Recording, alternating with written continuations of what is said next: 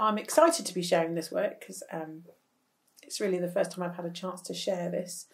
And I'll be talking today about extending the reach of UKBiobank data into the mitochondrial genome. Now, there may be some words in there that are challenging you, but I want to make clear that the data structure that we're working on is really makes the project really accessible. And there's no complex maths, and the genetics are simple. So just a little bit about the talk structure. I'm going to talk about why we're looking at mitochondria and why we're looking at mitochondrial DNA, mtDNA, and UKBiobank's data and the constraints that introduces. And then I want to talk a little bit about how we've got around those constraints and tried to overcome those constraints. And then finally, I'm going to give you some of our results. So mitochondria are an integral part of the cell, and you can consider them as domesticated bacteria. People have called them domesticated bacteria, and they enabled the move to multicellular life. So they're hosted in nearly all cells with a nucleus, animals, plants and fungi, which makes them, pretty vital and worth studying, I think. They are connected with other cellular pathways, but their big function is to provide this about 15-fold increase in yield of usable energy for the hosting cell. So they're referred to as the energy powerhouse for the cell. And of course, if you are a mitochondrion and you improve things in the cell that much, you can't rest and you can't fail. When that cell calls for the energy, it has to be there.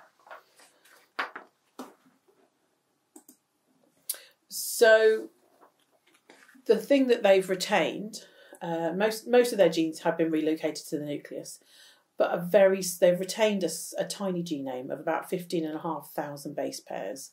So 16,500 A's, T's, C's and G's. So it's not a big genome at all. However, and I love this quote, it's from Nick Lane's book Power, Sex and Suicide, which is also a very good title. The equivalent, so having their own genome is the equivalent to storing a valuable library in the wooden shack of a registered pyromaniac. And I think this quote is lovely and dramatic, but it also captures how the information on this genome is vital for function, and that's functioning of the mitochondrion and functioning of the cell and the individual. And this genome is stored in this dangerous chemical soup, and it's a chemical soup made by the mitochondrion itself.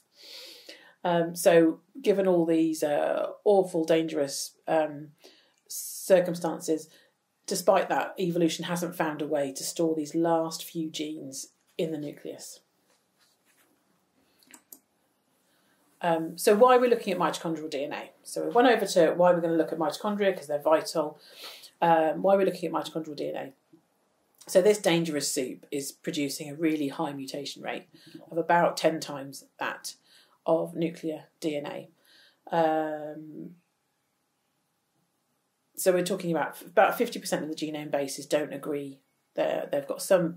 We find individuals with changes on about 50% of the genome bases, which is much higher, much higher than the nuclear DNA.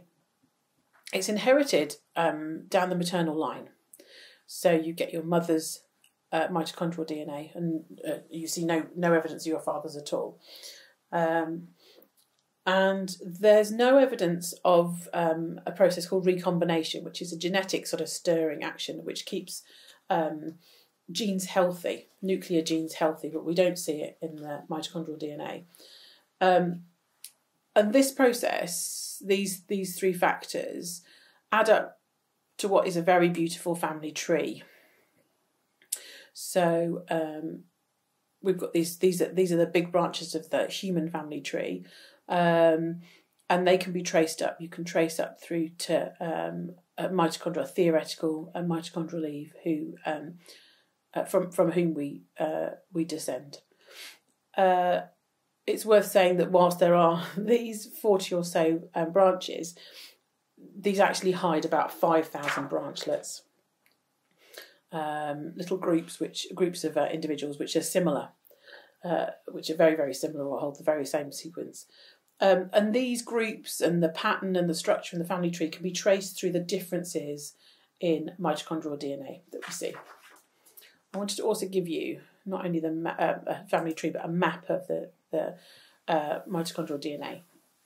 So I wanted to show you that 93% of the genome is coding. So please don't imagine, although it's short, please don't imagine that it's full of spacer DNA or gaps or things. This is really, really heavily loaded with genes and important information. So that library is absolutely packed. There's no copies of Vogue magazine in the corner taking up space. It's all genetic material. The grey portions aren't. We're saying there aren't gaps. They're tRNA genes. The only thing that isn't, the only portion that isn't coding DNA is that teal loop at the top, and that's pretty vital for function. So it's all very important. So we find that some of these differences that we see, these differences we see down the family tree, actually cause pathologies. So in red on this map, we've got some examples of pathologies. Now, I won't expect you to know all NARP and MERF and LOHON, but I wanted to include them because you get some idea of what we expect from broken mtDNA. And what we see is problems in tissues with a high metabolic demand. So we get problems in neurons, we get neuropathies, we get problems in muscles, so myopathies, liver problems and diabetes and lots of others. And these are, strong variables that we see, but highly penetrative genetic variants. However, what we hypothesised with this project is there'll be a layer underneath of many more variants which correlate or are associated with certain health conditions of ageing. So things that are a little more subtle than these red pathologies. So we're wondering that maybe we have a variant that needs some sort of stressor to be triggered. So we maybe only see these variants in times of stress. So if we had an example, we had a time of hypoxia, maybe heart muscle problems, you end up with hypoxia, and that triggers this triggers this condition. It reveals this variant, or maybe with certain illnesses, or in combination with nuclear variants, which cause maybe subperformance of the cell. That then, in combination with this variant, we see a condition. So these are going to be subtle, and they're going to depend on other factors. So they won't be, not every person with this particular variant will be seen with this condition, because it needs in combination with this stress. So what do we need to study them? We need lots of people and lots of medical history, and we need to know lots about their mitochondrial genomes. The UKBiobank certainly provides lots of people. They've got 500,000 people recruited, and they have lots of medical history. So they've got the medical histories of all these 500,000 people, and their family medical histories as well. We do need to do a little bit of excavation, and a bit of work to get hold of as much mitochondrial DNA information as we can, because UKBiobank's approach was factored in by the time that the project approached the DNA. So at the time it was far too much money to sequence each member, and they needed big numbers. They wanted lots of people.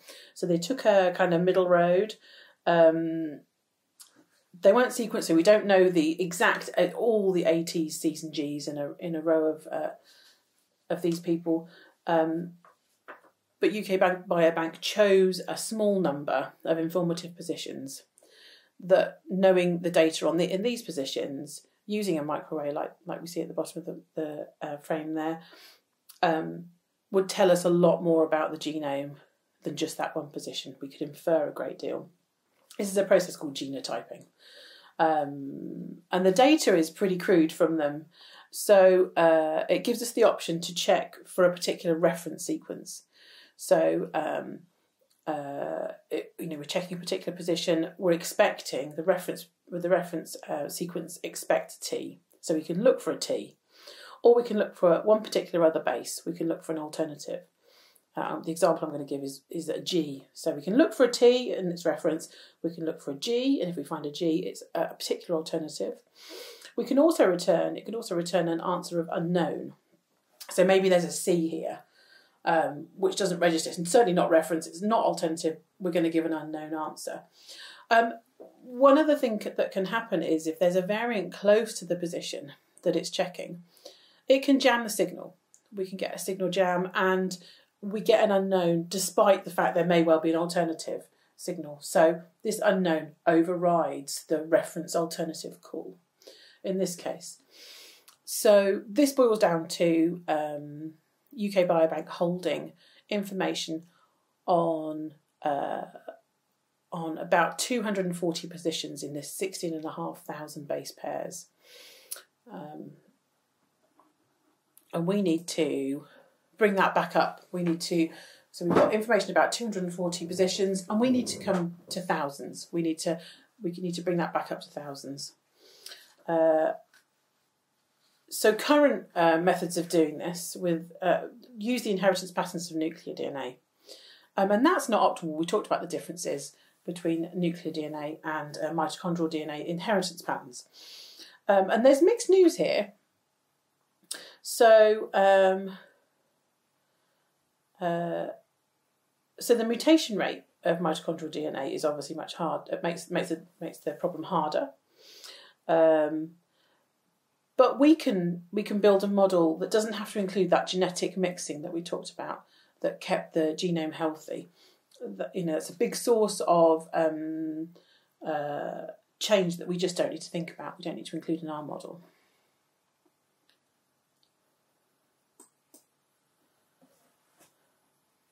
So we need another route, and I'm going to present here my alternative method. So we're going to use a library of full sequence data, of training data, to inform the guesses that we make of what might be in between these 240 positions. We're going to fill in the gaps.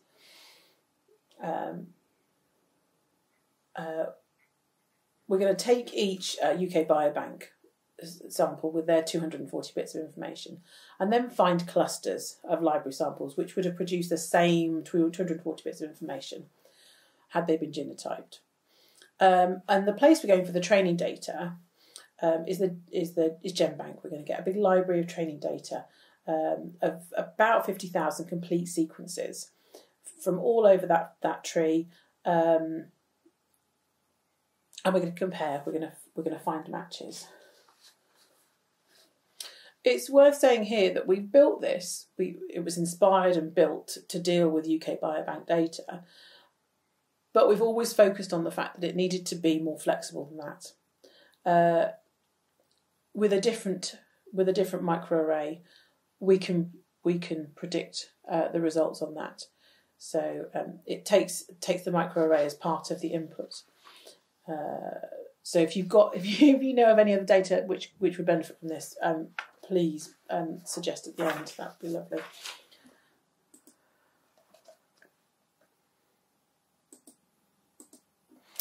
So to cover this in a little bit more depth, in silico genotyping. So we need to find a way to model the genotyping process. And the way we've come up with is as follows. So we're going to build a big list of every variant mentioned in any of the library samples. So we'll break the library sample sequence down, and we'll find any variation in them and make this one giant list of all the variants there. And then for each of the 240 questions we're trying to ask, we're going to find a small subset of variants which affect that answer. And then for each of those relevant variants, we're going to find the direction that they would encourage the microarray to decide. So, and this should be familiar from earlier.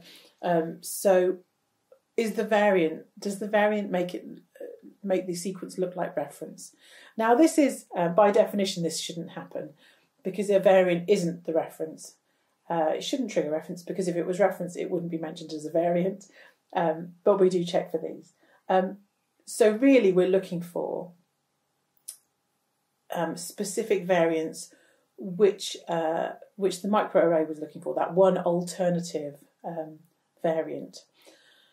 The other option is it could be on the locus, so it could be at the position it's looking for, but not the one expected. So that was the G option. That was the C option.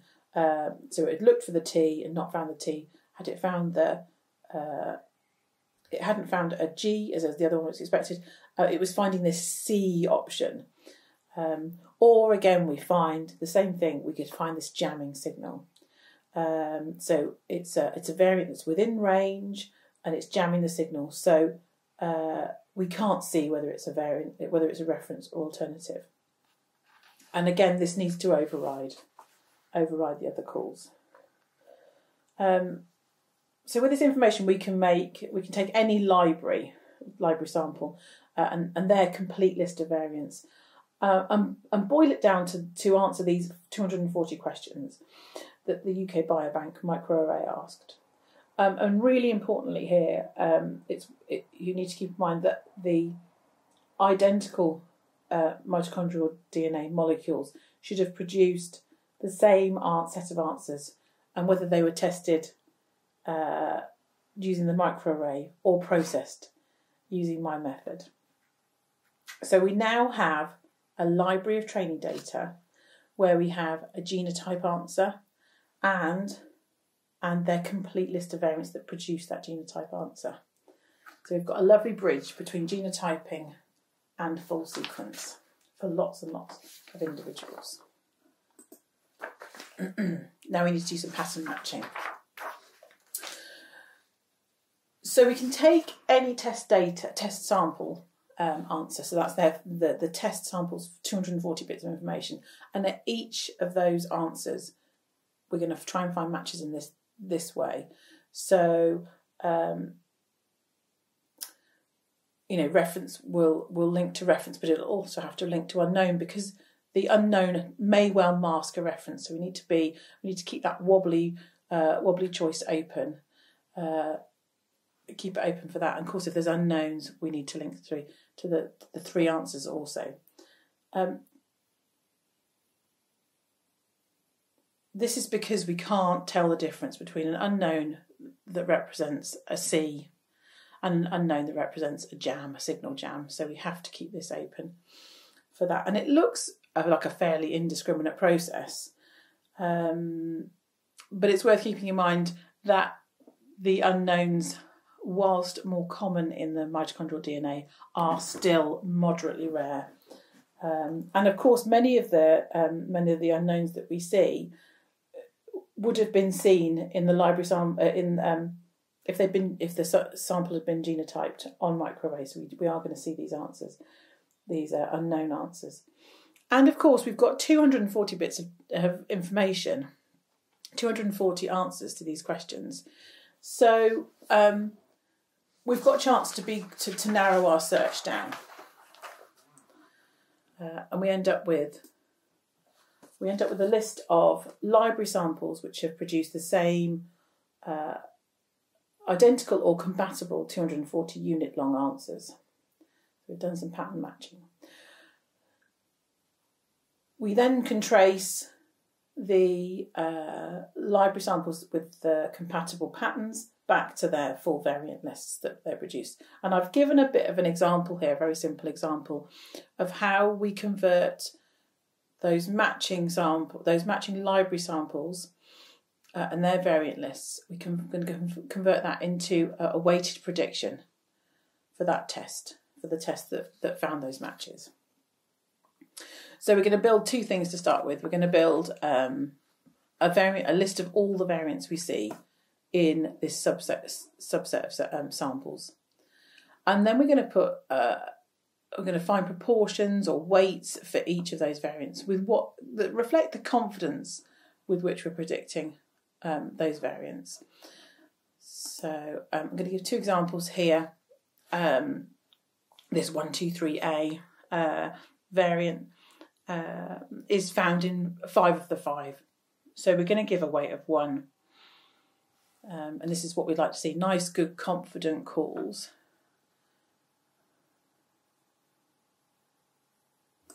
And our other example is this 1213T, which is found in 1 sample of the 5. So we're going to give it a much lower weight. And this adds in some sort of nuance of how the predictions we made may be broader, or we aren't deciding yes or no as the variants there. We're going to give a bit of an estimate of how confident we are with making that prediction. So now we can just ride off into the sunset, can't we? We can process our UKBiobank participants and find dozens and hundreds of variants which associate with health outcomes and publish papers, and it'll all be wonderful. It's probably worth keeping in mind that that big giant list of all the variants that we made at the start of in silico genotyping was 10,000 variants long. And we found only 3% of those variants were in any relevance to these 240 answers asked by the microarray. So we've got an awful lot of variants which had no effect on the answers produced by the microarray. And we're adding 97% of these variants back in the process of predicting. And I'm certainly not confident enough to assume that my predictions will be right. And we don't want bias. We don't want to add in bias. So we're going to check our answers. We're going to check these guesses. And the way that we've done that is to slightly alter the process. When we make predictions on the UKBiobank samples, so when we take a UKBiobank sample and we make some predictions, we're going to use the whole of the library, all sort of nearly 50,000 samples. However, when we check, we're going to split that library into a training set and a test set. It's not an ideal process, but it's where we've started. So our test samples are going to be predicted using the training data set. So we've got a set of test predictions. And the test predictions can be compared against what the true answer should have been. How well has the training set made a prediction? And we can compare the predicted answers with the actual observed answers. Okay, I wanted to give some simple examples of how we ascertain how correct things are. So our first example is what we'd like to see. So this top bar is a list of observed variants. So these are the correct variants that we should see. And here we've got the predicted list of variants, and then we've got their corresponding weights. So 123A is in the observed variants, and it's in the predicted variants, so we're correct. And we've given it a weight of 1. We were very confident that we were going to see that. And we were right to be confident because we were right, and so that point goes into correct. And this is what we want to see. We want to have predictions that are weights of 1, really nice confident predictions or close to 1, and they're correct. So that would be our ideal situation. Here we've got a slightly more hesitant match. We're not as sure with 4, 5, 6. We were wrong to be not sure because it's actually there we were correct. So the 0.9, our weight, goes into correct. And the remainder, this block of remainder, so 1 minus 0.9, so 0.1 goes into false negative because we were wrong to be reticent about making that prediction. Here we've got an example where we've entirely missed the prediction. We've not predicted 10, 11. So the whole of that point goes into a false negative. And our last example is where we made a hesitant prediction of 789G with a weight of 0.4, and it was wrong. It shouldn't have been there. So the 0.4 goes into a false positive, and the remainder of that, so 1 minus 0.4, is correct, because we were right to have that hesitancy. So we've got this brews down to a lot of numbers and a lot of data, comparing things, a lot of weightings that have been processed. We need to gather things together to get a bit of a picture of accuracy. And we're going to look at the information in two directions, two ways.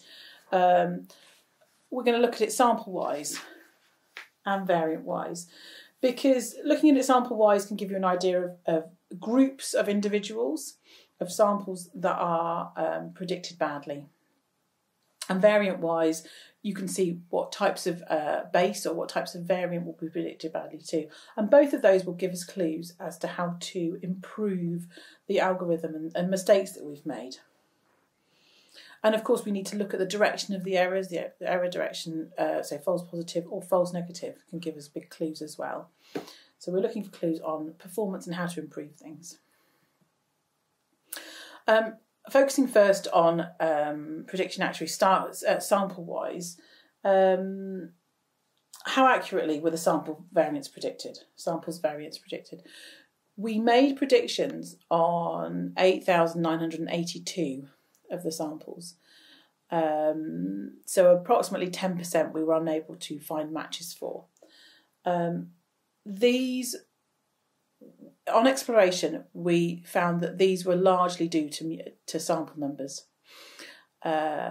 We couldn't find any particular problems with the process that were triggering these. It was down to the fact that we'd split that library, or certain things were just too rare to be able to predict. So we were confident in that. Looking at the accuracy of the predicted samples, the percentage here represents of how much of that the number of variants we could have predicted, how much of that weight we can assign to correct. And we got a score of an average score of 85.3% of that weight we can assign as correct. We correctly predicted, we recovered with that prediction, which I'm pleased with. But we do need to think about why we got which samples were poorly predicted. And one of we talked about the ways that we could do this sample-wise. We could gather, if you remember the big family tree and the 40 or so branches, we can gather the samples up via these branches, using these branches on the branches that they sit on.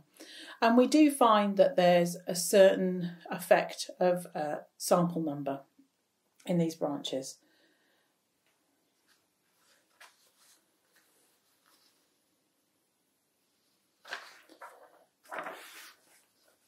Excuse me. Having a low sample number is linked to poor performance. The only one that bucks the trend here is the N2, and that is just because of a single representative sample, and it's predicted relatively well, which I think is more than luck than judgment, and it reflects the volatility of when numbers are small. However, we can see samples in L4, L5, L6, S and P have performed very badly. So they need a bit of exploration.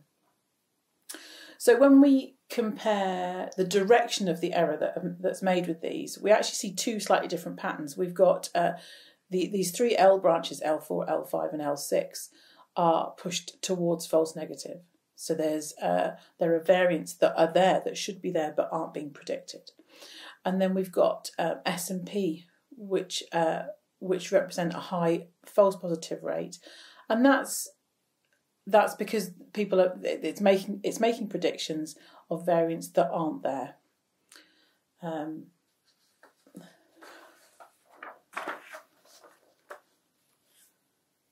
So they are behaving differently. And they lead us to two conclusions, really, that more library sample data will help flesh out these predictions for L4, L5 and L6. But it leaves us with so we can fix that problem, but there is a problem that we can't be rectified. There are branches here that are just badly defined by the information gathered by the microarray. So I think S and P are just being misassigned largely. There's not enough detail to reliably put them within the S, the S samples within the S branch and the P samples within the P branch, and it's meaning we're getting poor performance for those ones. And we knew this would be the case. This is what we thought would probably happen, and it kind of boils down to: does this matter? How big is the effect of this? And have we introduced, when we make predictions, do we introduce problems? Do we introduce bias? Are we introducing a lot of bias? Because we want to use this to look for variants which are associated with conditions, and are we introducing noise into our data that will drown out signal? So we also need to look at the accuracy we see variant-wise. And you remember I talked about there being 10,000 variants. And these variants, as I say, they cover about half the mtDNA's bases. And on average, we saw about a 96% of their weight being assigned as correct. So we're really pleased with that. That's a really good score, given how much we are guessing. Again, we need to say, right, so the weight is nice up on the right hand side, and we're pleased with that. But we want to say what is familiar, what is common about these samples, and can we correct it? So we were looking at, have we introduced bias? Are certain types of variant treated differently? And we explored coding and non-coding, because that seems a very sensible way of starting. And the number of variants on the base pair, we're trying to predict, say, 21 variants on this base pair and just struggling. We're also looking at kind of what's the local region about the variant like. Are we trying to predict in a high level of local heterogeneity? The only thing that we came up with which made none of these produced any seemed to have any bias, but we found one variable which was very predictive of significant problems, and that was low variant representation again. If the variant was seen fewer than 4 times, we saw big problems. And I've just shown the ones, I've highlighted the ones in cyan here, to show the percentage which variants were poor because they had this low weight number of variants, number of appearances in the research.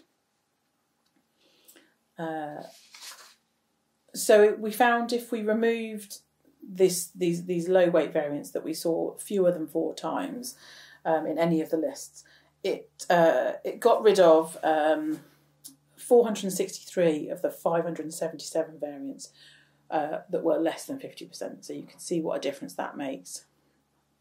We do lose a few better variants, but it's a really good way of cleaning the data.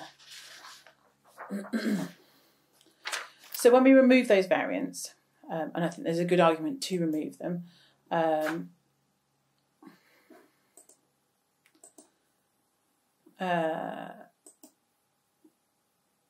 we see an improvement, the mean is pulled up to 95.3%. And as we're trying to scan for variant prediction, we're going to try and make some, we're going to scan variant predictions for association with health conditions in the participants of the UK Biobank, and I feel like a 95.3% accuracy is acceptable certainly for a first pass attempt at looking for links and associations. So we now can ride off into the sunset and make some predictions for the UK Biobank. So we were able to predict 87% of the UK Biobank samples. And the first thing we could do was compare the reference alternative and unknown call rates. So for each question, each of the 240 questions we ask, are we getting about the right numbers? Is it splitting down in the proportions that we expect? And we found that mostly it was.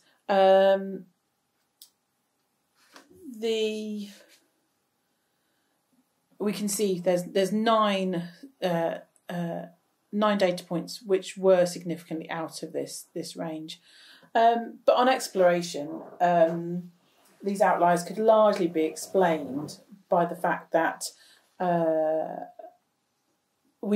population was different. The library population.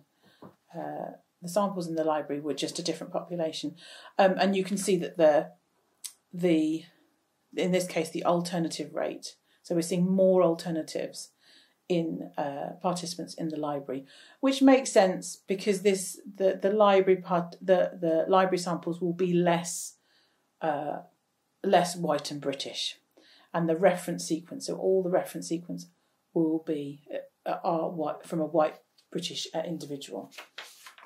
So that does make sense.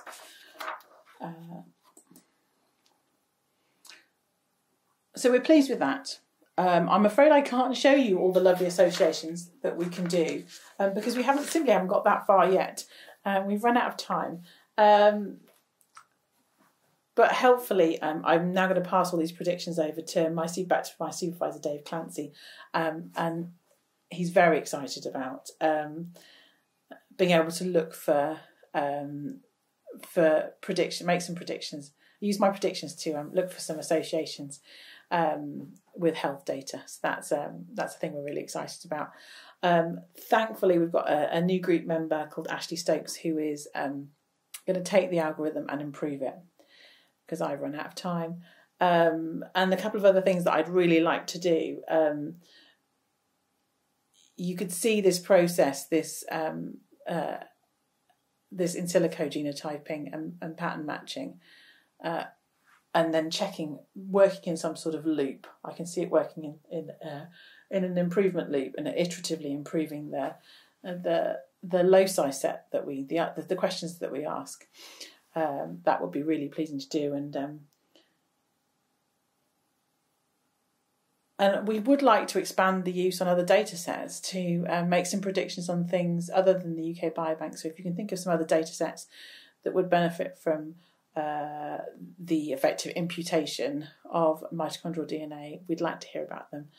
And my last point is just to say thank you to my supervisors, Dave Clancy and Joe Knight, and to Ashley Stokes, who's the new group member.